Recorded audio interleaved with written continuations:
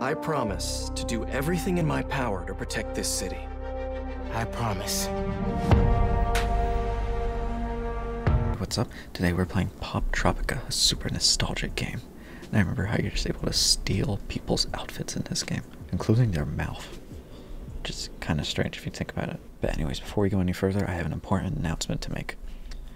Make sure you watch The Diary of a Wimpy Kid, Roderick Rules movie in theaters March 25th. But yeah, let's just look at all these books. Simpler times, back in like middle school. Hey, I still like these books actually. Is it weird that I can remember like all of the pictures and references? Here you go, pictures from the best band to ever exist. Loaded Diaper. And I was like, baby, baby, baby, oh. I'm pretty sure Roderick was actually one of the best characters in the series. I mean look, he was even an amazing scientist too. Well, I guess we could do the Big Nate world. That seemed pretty fun. Oh! God. Never mind that. Back to Diary of a Wimpy Kid. Is it just me, or is it really weird to see the characters in color? Wow. Can't wait for the book, though. Glad that's coming soon. Okay, yeah, it is really weird to see them in color. I guess you gotta try some of the rigged games. I got my lucky rabbit's foot here, though.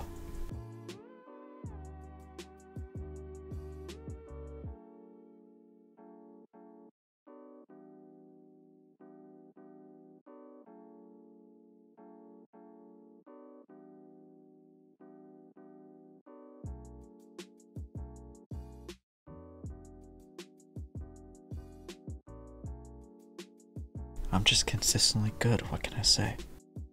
Okay, so I kind of got picked on by my teachers when I was in middle school because I basically only read Diary of a Wimpy Kid.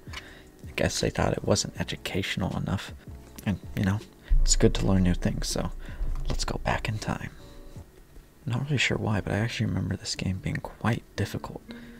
Like, some of the stuff you had to do were cryptic, so I had to look up the walkthroughs from, I think, Noodles. Alright, first fact, you don't actually need heavy equipment to go up to Mount Everest. About like oxygen or something? Yeah, whatever. And there's just a Statue of Liberty up here.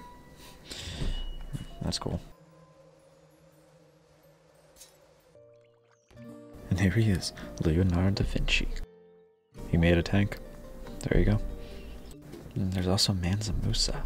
He's the wealthiest person of all time, with a net worth of approximately $418 billion.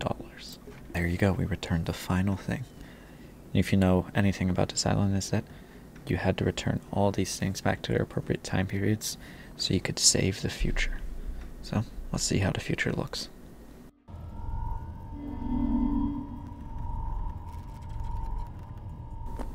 Oh God. It's worse than I could have ever imagined.